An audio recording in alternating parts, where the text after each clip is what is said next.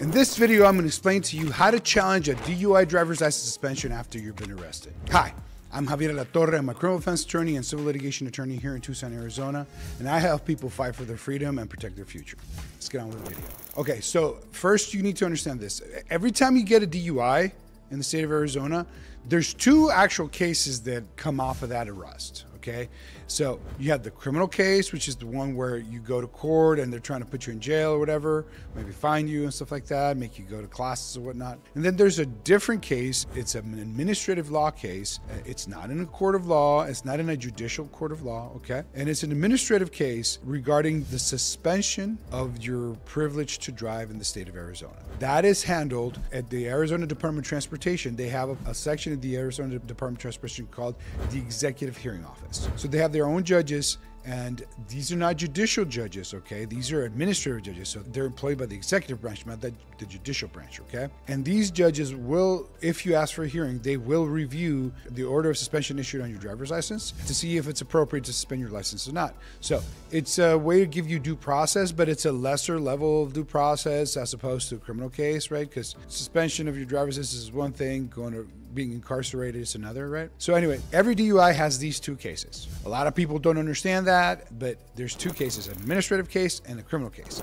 In this video, we're going to talk about the administrative driver's license suspension case, not about the criminal case. If you want information about the criminal case, I'm going to put up here a card to a video I did that explains to you the basics about DUI and how to go about after arrest. And there's several videos on my YouTube channel about DUI, so feel free to take a look at those. But in this video, we're going to talk about the administrative driver's license suspension, okay? So we're not talking about the criminal case. Another thing that I need to explain is I'm not going to discuss a commercial driver's license, a CDL, some different rules, different process. It's a more strict standard if you have a CDL, right? So I'm not going to go into that. If any of you are interested, leave a comment down below. If enough people are interested, I'll do a full video on CDL, the consequences of DUI. So if people are interested, let me know and I'll do a video, okay? So in this video, what we're talking about is regular, normal person's driver's license, suspension after DUI arrest. So how do your driver's license get suspended after a DUI arrest? So at some point, an order of suspension is issued on your privilege to drive. So there's two ways this order is issued. One is on the side of the road after you did your whole thing with the cop and you did your whatever it is that happened on the side of the road, they drew your blood, whatever. The cop can issue an order of suspension. He issues that in a form called an admin per se implied consent affidavit. That form at the bottom of the page has an order of suspension. So the cop will fill that out, will mark it and sign it and give it to you. So when he gives it to you, he's serving you with the order of suspension. The other way is sometimes you don't get that on the side of the road for whatever reason, but sometimes you don't get it. Sometimes they charge you later or whatever. So what happens is you get a letter from ADOT in the mail. It's called a corrective action notice. ADOT's telling you, hey, your driver's license is suspended because you got charged or arrested for DUI or whatever, and your suspension starts on this date. So on both cases, you have 30 days to request a hearing. So to suspend your license, like I said, you need an order of suspension. So this is an administrative order of suspension. So one of the things that you need to understand is the process by which your driver's license or your privilege to drive in the state of Arizona is suspended is through an administrative procedure with the Arizona Department of Transportation. It's not a court case. It's not a judicial case, right? So there will be a different judge, what is called an administrative law judge. These are not judicial judges. This is an administrative law judge who only does administrative cases. He basically reviews the administrative laws of the state of Arizona, basically the certain statutes and the administrative code, and they look at your suspension and determine whether the suspension is appropriate or not based on the circumstances of your case, right?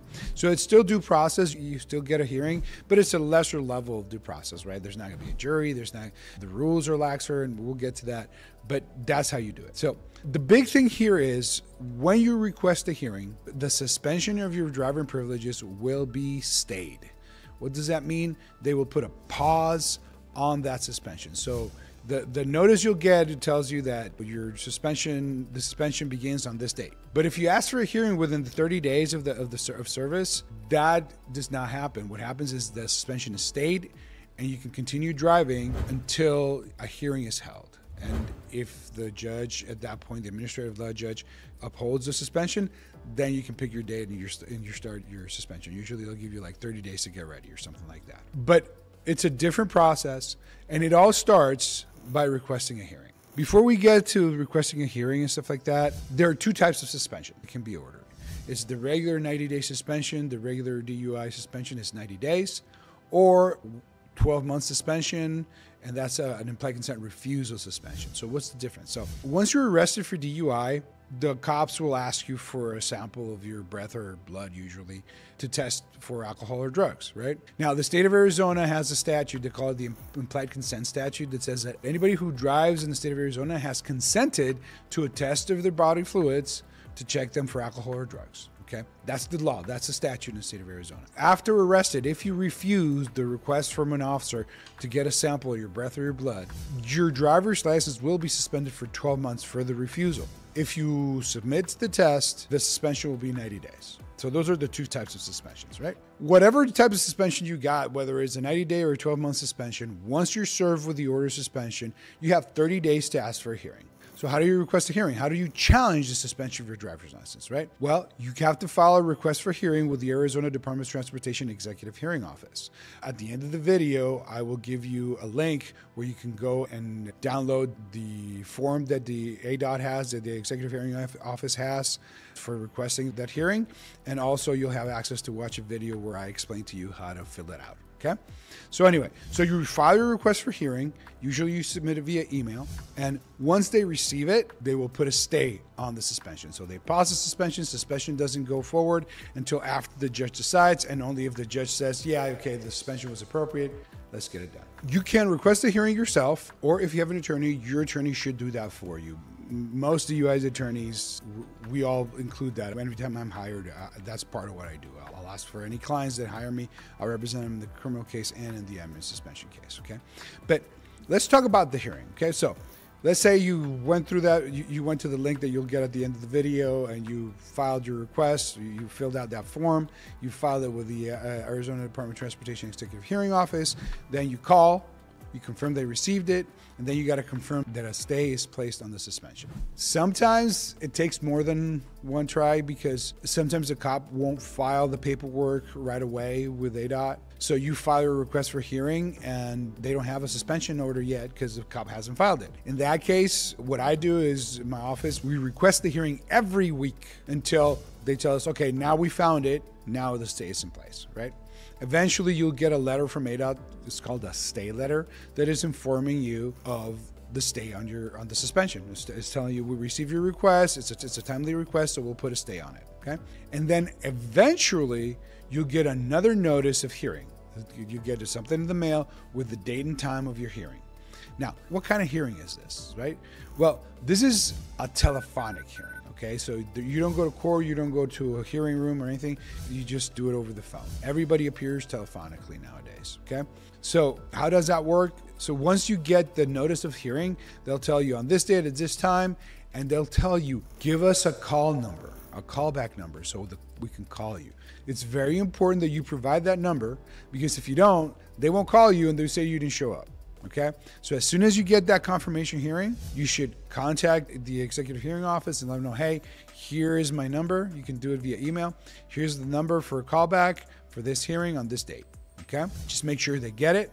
Okay, because if you don't give it to them, they'll say you didn't show up and you're going to lose automatically. Okay, so you got a suspension, you filed your request for hearing, you got your stay letter, you got your notice of hearing, and then you provided them with a callback, right? Callback number. So then all you got to do is, on the day of the hearing, be available on that phone number. Eventually you get a call from the judge, okay? The administrative law judge will call you. That's how they do it usually.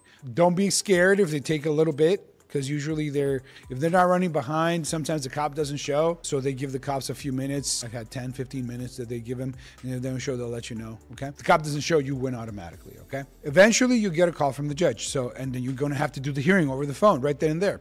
So what's the hearing about? How does this work? Okay, so let's go through that a little bit, right? So you're going to get a call from the judge. You'll be on the phone. The cops will be on the phone. The judge will be on the phone, and he or she will organize the hearing and start the process, right? So what happens? The judge will take testimony over the phone from the cops, right? Because it's the department's burden to prove that the suspension was appropriate. And then you can present evidence and you'll be able to cross-examine the cops and present your own witnesses if you want to. But let's start with, what is the scope of the hearing? What is the judge going to decide, right? How is he going to confirm or not confirm the suspension? Well, this goes back to the two types of suspension, right? So if you have a regular 90-day suspension, so the first thing that they have to prove is that the officer had reasonable grounds to believe that you were guilty of DUI. I mean, that you were driving or under physical control of a vehicle while impaired to the slightest degree from consumption of alcohol or drugs prior to driving. That's basically it. The next thing they have to prove is that they placed you under arrest for violation of the relevant DUI statutes, whichever is. There's several, okay? And then the judge just determines whether a test was taken and whether the results indicated either that you had a BAC, blood alcohol or breath alcohol concentration, equal to or greater than 0.08, or that there was an illegal drug in your system, or a prescription-only drug, or any drug that impaired your ability to drive. So basically, those are the elements. The other things that the department has to prove is that the testing method that was used was valid and reliable, and whether the tests were accurately evaluated, right? These two, I've never seen a judge even ask that. It's one of those things. They just have a certified document, and they'll take that as face value, okay? You can challenge it, though, if you want to, okay? The other option is if the suspension is for refusal, then it really doesn't matter what your BAC was. It doesn't really matter, because at that point, the only thing that they have to prove is, one, that, again, that the officer had reasonable grounds to believe that you were guilty of DUI, that you were driving under the influence of alcohol or drugs while impaired to the slightest degree from consumption prior to driving, right? That you were placed under arrest, and that you refused to submit to the test. And after your refusal, that you were informed of the consequences of the refusal, and you still refused. So how does it work? So the officer will ask you for a sample or breath or blood, one of the two, usually is blood. If you say no, they have the admin per se thing has a bunch of admonitions on the back. So they'll just read those to you and say, if you refuse, you can't delay. If you refuse, blah, blah, blah, blah, blah. All these horrible things are going to happen to you, and you're going to get suspended for 12 months. So they'll read all those things to you, and they have to show to the judge that they did that. Okay, so those are the things that the department has to prove. How do they prove them? A cop just calls in and testifies. That's it. That's all they do. Sometimes they'll submit a copy of the admin per se. Sometimes they'll submit a copy of the blood results, right? But that's basically it.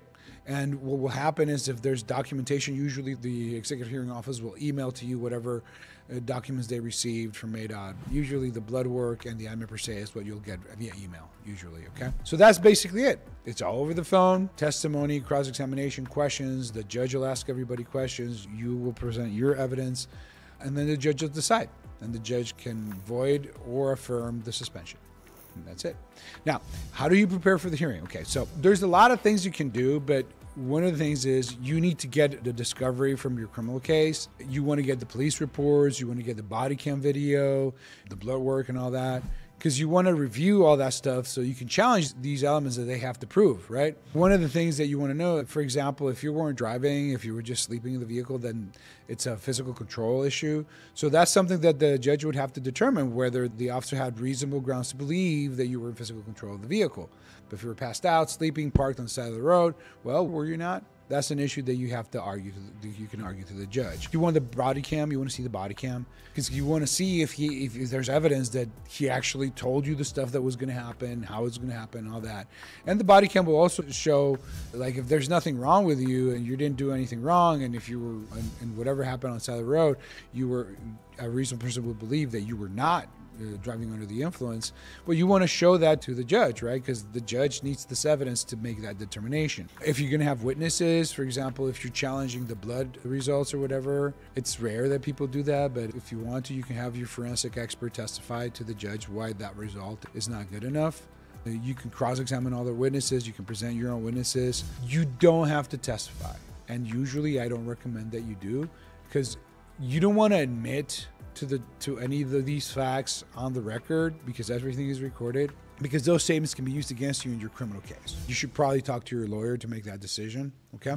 The department presents evidence because usually just those two documents and the testimony from one or two cops, and then you can present your evidence, and then the judge will decide, and then later issue a written ruling. Now, prior to the hearing, if you're going to present any evidence, if you want the judge to consider any evidence, you want to submit that evidence to the executive hearing office ahead of time. So you can call them. Usually you can email them whatever records you want the judge to review, and you can email it and then call the executive hearing office, make sure that they receive them. Do it ahead of time, because on the day of the hearing, it's going to be crazy to be able to send that stuff, because it's, again, you're on the phone, right? And it's going to be hard for the cops to take a look at it, right? If you want to ask the cops questions about the documents, right? So you want to make sure that you get all those records in ahead of time. Now, you're at the hearing, you're ready to go. You have your evidence, you have your witnesses with you, you provided callback phone numbers for your witnesses or whatever, or you have them in your office ready to go. And then the judge calls you. First things first, if the cop does not show, make a motion to the judge to void the suspension because the department did not meet its burden. And he or she will do that. If they didn't show, if they didn't provide a callback number, they'll dismiss it. Okay, they'll void it. Okay. Another way you can challenge it at the hearing is you would be basically arguing based on the evidence and your cross-examination of these witnesses. You will be arguing to the judge, for example, there are no reasonable grounds for the cop to believe that you were driving under the influence of drug or alcohol while impaired to the slightest degree. He had no reason to believe that, right? You were just driving, you were speeding. So what? If you're speeding, there's no reasonableness that can be derived from a person speeding to them being impaired, right? Everybody drives fast, right? Well, most everybody anyway. So they have to articulate their basis. Unfortunately, in this proceeding, the bar is pretty low. It's just a preponderance of the evidence standard. They don't have to prove beyond reasonable doubt like they do in the criminal case. It's a pretty low bar evidence-wise. Don't get disheartened if the judge doesn't buy it or whatever, because it's just a different level of due process. It's just an administrative hearing. It's not a judicial court. You could say you weren't driving, the test, you can challenge the testing, it wasn't done proper. You're probably going to need a witness to explain why that's the case, and basically attack the evidence, right? For example, if the cops is saying, oh yeah, red, watery, bloodshot eyes, right? Most of the time it's there, right? Sometimes we get photographs and my client's eyes are not red, watery, or bloodshot, and you can show that to the judge, right? Sometimes the cop at the scene saw a bunch of errors in the field sobriety test, but when you see the body cam video, you can see that there weren't that many errors, right? So it just depends on the facts of the case and what evidence is available. But for example, let's say it's a 12-month suspension or refusal.